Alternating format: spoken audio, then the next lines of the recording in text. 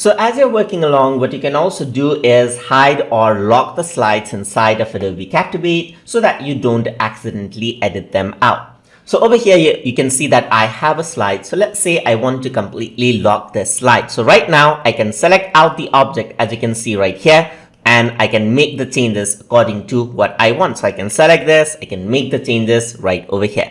So let's say I don't want to do that. I want to lock the slide so that I accidentally don't edit it out. So for that, I can go over here onto view, and over here, here's an option called lock slide. So I can simply click on lock slide and you see this lock icon right over here. So now what happens is that even if you were to go over here, you double click any of the content, it does not let you edit it out. That is, the slide is locked out. So if you were to click on the lock icon, now it has been unlocked. So it's a preventive measure right over here. So I can lock the slide right over here, and you can see right if you select a lock slide, it says unlock slide right over here. So those are the options provided.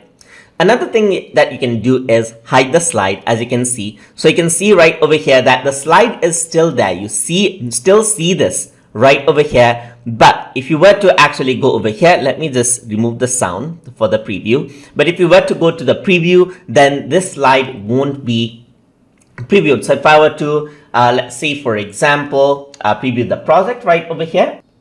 So let's preview the project right over here, as you can see. So now it jumps off straight to the other slide, as you can see right over here, and skips this slide altogether. So that is what hiding does. So in your editing window, you can still see the slide right over here, but while it exports, it actually hides the slides. So if you want to test out only certain slides, then you can actually use this technique out. So that is how you can use the hide and lock slide feature inside of Adobe Captivate. So hope you guys learned something as always. And as always, please like, comment, share, and subscribe.